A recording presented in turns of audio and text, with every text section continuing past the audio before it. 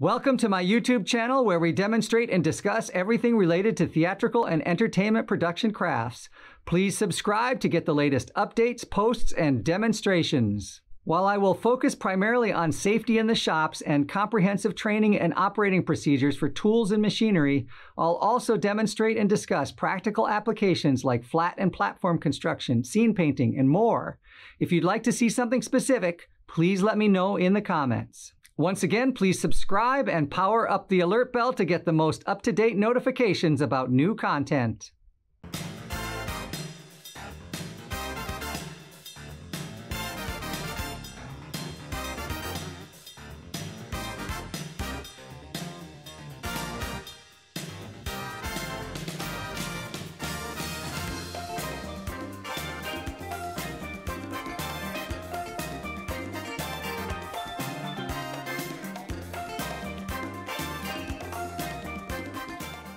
Let's say we need to put in a leg, but we want it to be more secure. You have the option of drilling and bolting. Not everyone's favorite task. A 2x4 going into a 2x4, what bolt should I use? I'm going to say you should always use a 3/8 inch diameter bolt. Whether that's a carriage bolt or whether that's a machine bolt, you decide which it is that you want to use. But it should be a 3/8 inch bolt. The 1/4 inch bolts and the 5/16 bolts just aren't going to have the strength that you need as that bolting point. So anytime you're bolting from a 2x4 into a 2x4, 2x4 into a 4x4, you probably need to use a 3/8 inch bolt, especially if it's getting to be a high platform. Now, if we use the 3/8 inch bolt, that means that we're going to put a washer here and that bolt is going to stick out a little bit. And if that's okay, then just live with that and the bolt sticks out. Unless you're trying to secure platforms together, in which case you're going to have to countersink that head. And we'll do all of the variations. I'll do them right here in a line just to give you some options. But we're always going to try to be putting it into the corner and getting that extra stability with the corners. But you can put a leg in anywhere. You don't have to put it in the corner. You can put a leg here. You can put a leg wherever you need. How many legs should you have? A 4-foot by 4-foot platform normally needs 4 legs. 4x8 platform normally needs 6 legs. If you use that as a reference point and build off of there, then add more legs where you need them because of extra support or to compensate for cantilevers and things like that. We're going to do a machine bolt, we're going to do a carriage bolt, and we're going to do a countersunk machine bolt. We have the option of doing 2 machine bolts, and that's going to be our strongest option. I'm going to mark this here so we have some guidelines.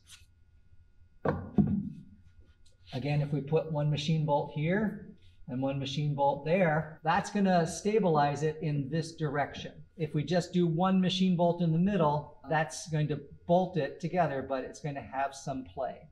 But the 2 machine bolts, 2x4 to 2x4 frame, is going to be our strongest connection. Again, you choose which ones you need to use for your particular application and what your shop prefers, but the 2 is going to be the strongest. We'll do a couple of others.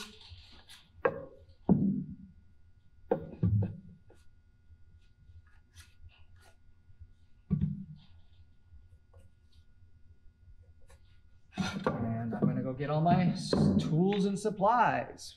All right, let's do this. Let's do the ideal one, the best one first.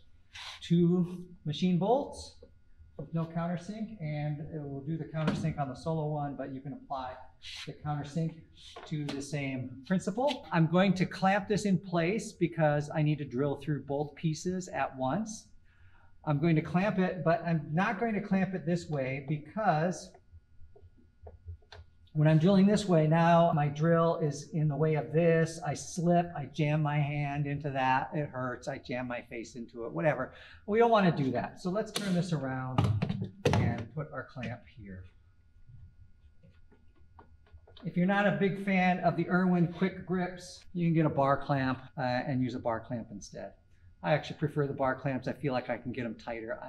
I just, this squeezing action, you can only get so tight depending on how strong your hand grip is. Got my 3/8 inch drill bit. This looks like it might be a dull drill bit. I hope it's okay. It's the only 3/8 inch drill bit I've got. I'm going to clamp my platform to the table.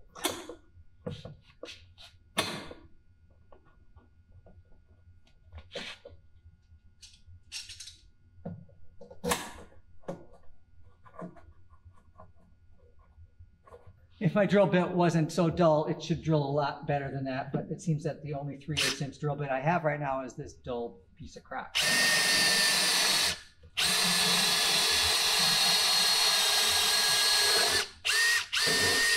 I have to drill in and back out, let some of my chips fall out.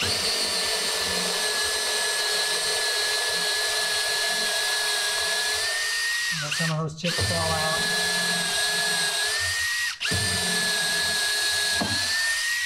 Let's try it with this guy. I'm going to drill this as a pilot hole.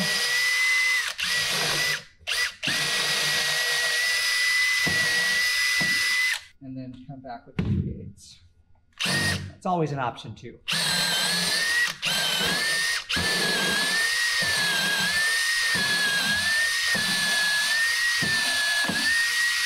And it drills a little bit easier that way. I brought 3.5 inch bolts. Wasn't sure if 3.5 is going to work with the washers, but it is. It's been a long time since I've done this. I don't really bolt. I do everything I can not to have to bolt things together like this because it's a lot of extra work, but it is your stronger connection. Put a washer on there, feed it through, tap it through with a hammer. Put a washer and a nut on the other side. Going to do the 3.5 inch one. Oh, that was the 3.5. I'm going to do the 4 inch one.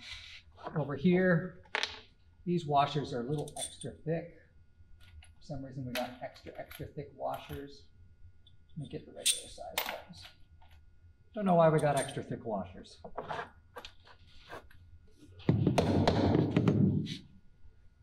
The 4 inch bolt gives me a little bit more leeway, but at a certain point, my bolt runs out of threads.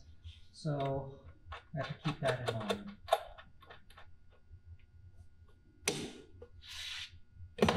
Now I need to tighten down my bolts. This is a 3/8 inch bolt, so I need to use a 9/16 inch ratchet or box wrench, but I'm going to use a ratchet.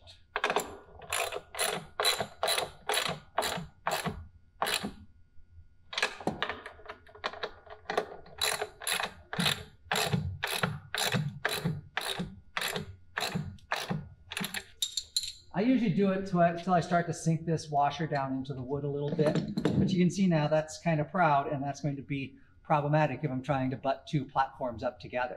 So it's not going to work without the countersinking, but it's a pretty stable leg. I don't even need any cross bracing, probably up to 3-4 feet. I don't need any cross bracing because I'm not going to get any flex with that. So it's one of your stronger joints, but more work.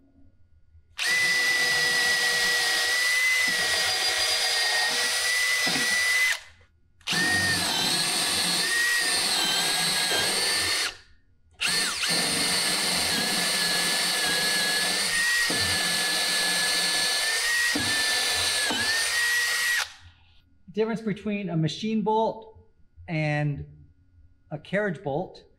The carriage bolt is designed to have that square part bite into your wood and keep the bolt from spinning. Now, anyone who's used carriage bolts know that that is only as good until you over tighten the bolt, and then that spins out and it makes a circle with nothing to grab onto. So I couldn't even find a 3.5 inch carriage bolt in stock. I could find one 4 inch carriage bolt and a bunch of 3 inches. We don't use carriage bolts here. I stopped using them years ago because they are frustrating as heck to get out when they get stripped out, and they get stripped out a lot. And once they get stripped out, you can't reuse the hole. When I drill my holes for the bolts, I can reuse those holes until forever practically. So this goes in, and it goes in, and it's sitting proud here, but I need to hammer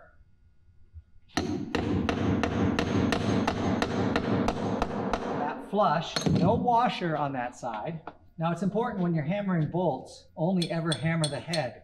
If I hammer this end, I'm going to ding up those threads, and then I'm never going to be able to thread on a nut.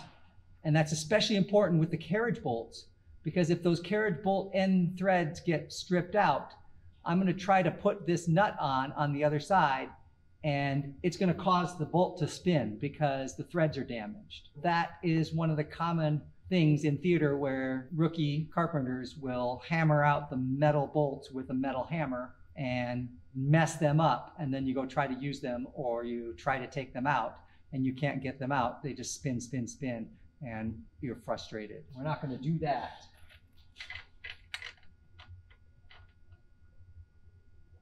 This one's a little bit damaged. Ugh. I'm a little bit leery to use this, but we're going to find out what happens. Okay, I got past it. Okay. Those threads on the end were kind of damaged. So I usually then tighten this down, but your overzealous stagehands will just keep tightening and tightening and tightening, but I try to get it again to sink a little bit below the surface. But as you can see, even with this, this round head is still proud, and it's not going to allow us to butt up two platforms together. And that can be a problem. So we really need to do the countersinking. I need to have a paddle bit or spade bit or some other bore bit that is wider than my washer, because I need to countersink below that, and I need to countersink enough to get through the thickness of that head and that washer and get it below the surface. I like to start with my spade bit because that gives me a position to guide from. If I drill the other hole first and then I try to do this spade bit, it will wobble around in the bigger hole and be a lot more inaccurate. So I like to do the spade bit first.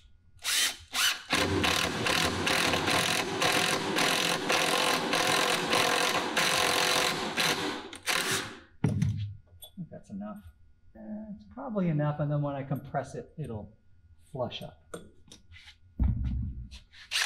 All right, now that I've got that there, I've got a pilot hole. Makes drilling not real easy. And then drill my 3/8 inch.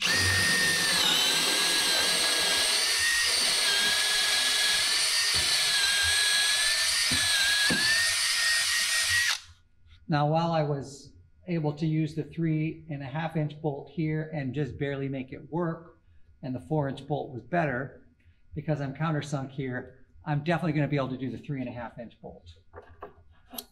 That goes there.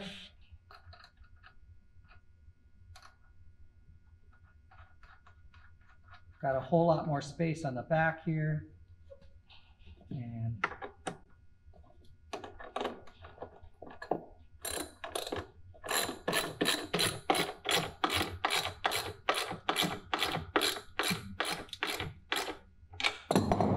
when you're tightening a bolt, I've said this before in other videos, but always tighten the nut and hold the head of the screw or the bolt. Never hold the nut and tighten the head. Machine bolts and machine screws are designed to be tightened by the nut. You hold the head of the bolt or the screw, but you tighten the nut and you loosen the nut. It's because when you've got that nut under pressure, as the nut tightens down, it compresses into the material. And while that nut is tightening and held down in place, if you try to loosen up the head, that compression never gets released. And because that compression never gets released, it's real easy to break bolts, it's real easy to break your ratchets, especially if your nut has a flange on it and has those little spiky teeth grabbing into metal. One of those lock nuts, the kind of nuts that have the washer with the little ridges that grip into the metal surface.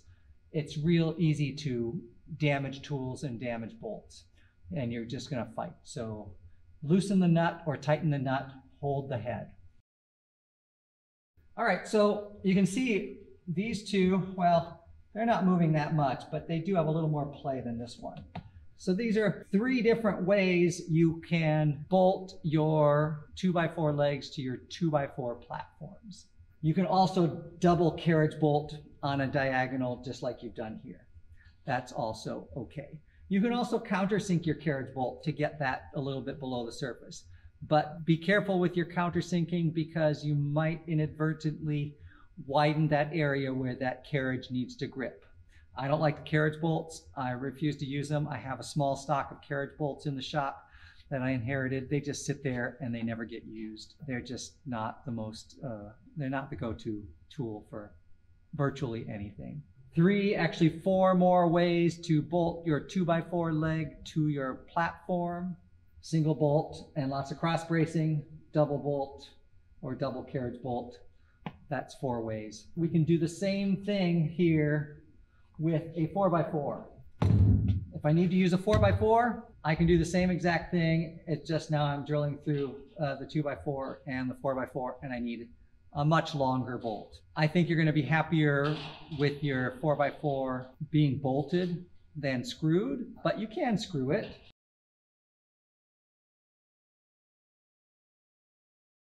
Methods for bolting legs to 2x4 framed platforms. 3 techniques were demonstrated in this video. Leg number 1 demonstrated using 2 3/8" machine bolts, washers on both ends, and a nut on the inside.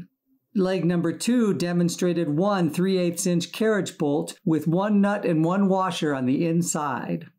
Number 3 demonstrated 1 3/8" machine bolt countersunk on the outside so that the platforms could be flush, with a washer on the outside and a washer and a nut on the inside. All of these demonstrated techniques can be combined in various permutations to achieve several other legging options. Leg number 4 would be 3/8" machine bolts, 1 bolt only, not countersunk. Leg number 5 is 3/8" machine bolts, 2 bolts, both countersunk. Number 6 is 3/8" carriage bolts using 2 bolts. Number 7 is 3/8" carriage bolt, only 1 bolt and countersunk. Number 8 is 3/8" carriage bolts using 2 bolts and both of them are countersunk. Number 9 would be using 3/8" self-countersinking machine screws using 1 machine screw. And number 10 would be 3/8" self-countersinking machine screws using 2 machine screws. Leg options 11 through 20 would be repeating all of those possible permutations while using a 4x4 and using 5.5" bolts. Please remember to like, comment, and subscribe, and I'll see you next time with more technical theater content.